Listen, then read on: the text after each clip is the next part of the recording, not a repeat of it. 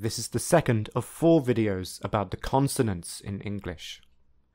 These videos focus on the science of pronunciation, so don't worry if you find a lot of the information difficult and confusing.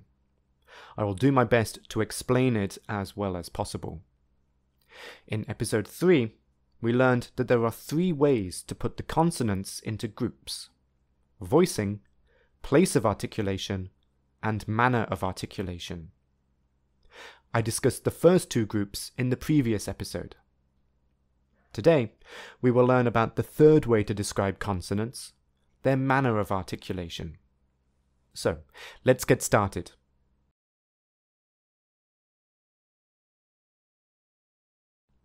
We've previously learned that consonants are made by blocking, or at least limiting, the flow of air as it travels from the throat and exits the mouth. Voicing describes whether the 2 doors in the throat are completely open or mostly closed. Open creates voiceless sounds, whereas mostly closed creates voiced sounds. The place of articulation describes where the air is being blocked or limited in the mouth. The third way to group consonants, the manner of articulation, describes how the air is being blocked or limited. There are 5 manners of articulation to make the English consonants.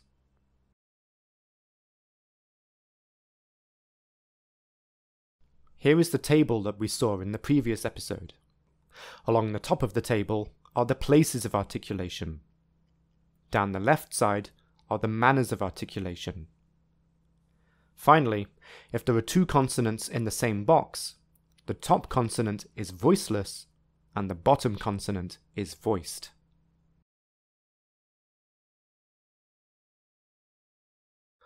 We'll learn about the first manner of articulation, plosives, in this episode. To make a plosive sound, we must completely stop the airflow and then suddenly restart the airflow. There are 6 plosives in English. I will now say them along with 2 example words. P, poke, rope.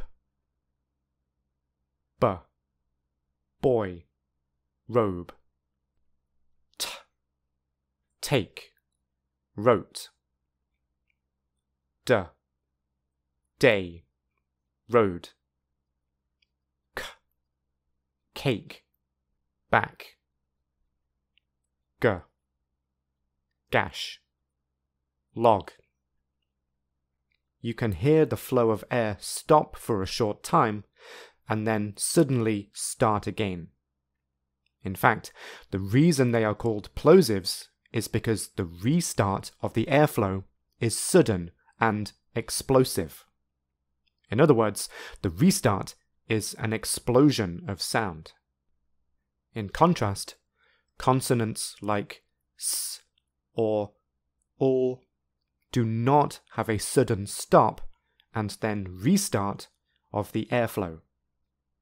So, in words like sold, loss, leaf, roll, the air never stops completely.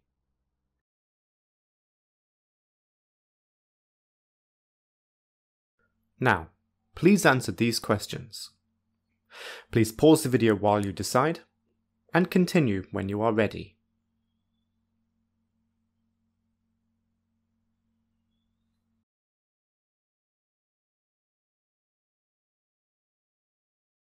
Here are the answers.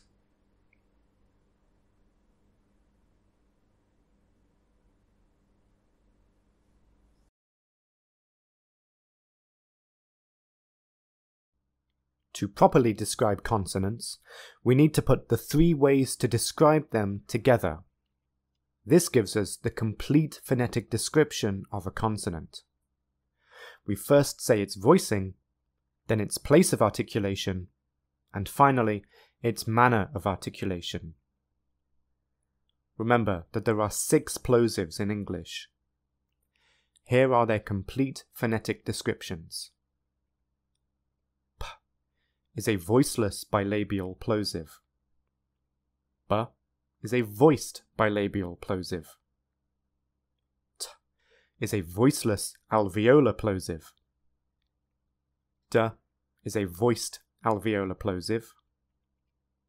K is a voiceless velar plosive. And G is a voiced velar plosive. So, we know that their manner of articulation is the same because they are all plosives. However, we can still put them into different groups, either based on voicing or on their place of articulation. In terms of voicing, P, T, K are all voiceless, whereas B, D, G are all voiced. In terms of place of articulation, P, B are both bilabial, T, D are both alveolar, and K, G are both velar.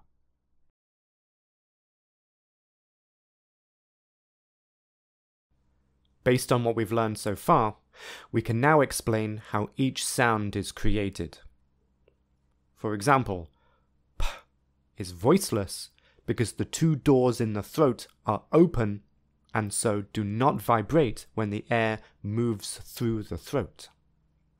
It is bilabial because the air is stopped at both lips, and it is a plosive because the lips quickly close and then suddenly reopen to cause an explosion of air.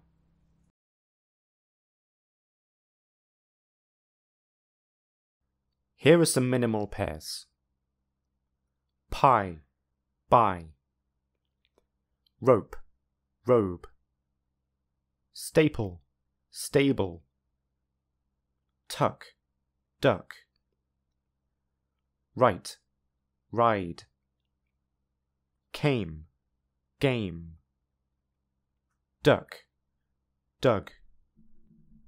Now, please pause the video and say these minimal pairs yourself.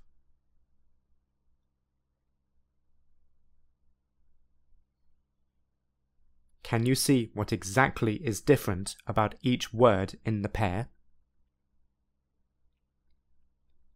In each pair, the voicing of one plosive has changed. I have a question for you. Do you think it is easier to hear the difference between the pairs when the plosive that changes is at the beginning of the word?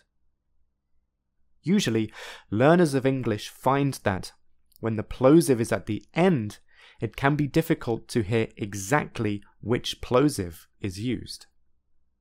This is because in a normal conversation, we don't emphasize the plosive at the end of a word.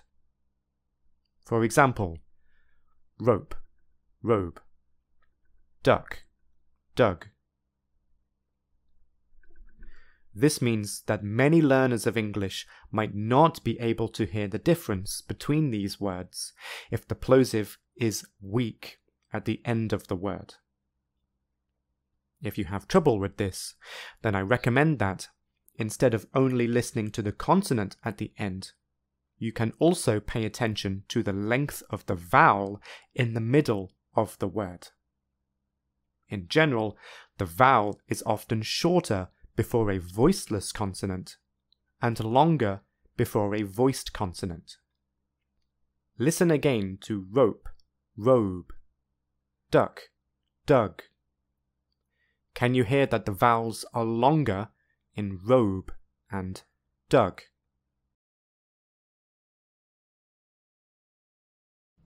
Now, it's your turn to do some practice.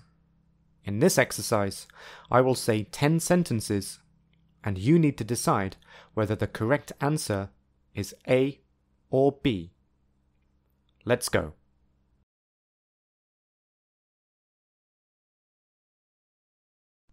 1. Can we have a look at your cart, please? 2. It was raining so hard that the girl was sopping. 3. They were talking about stabling them. 4. He spends hours riding every day. 5. Where are the bills? I remember putting them on the desk.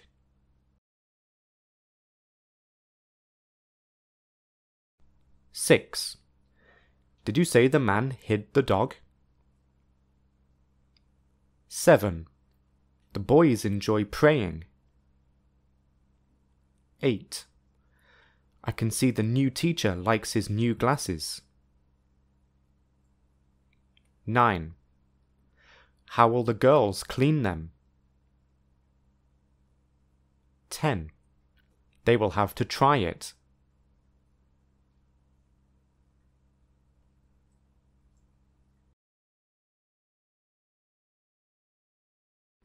Here are the answers.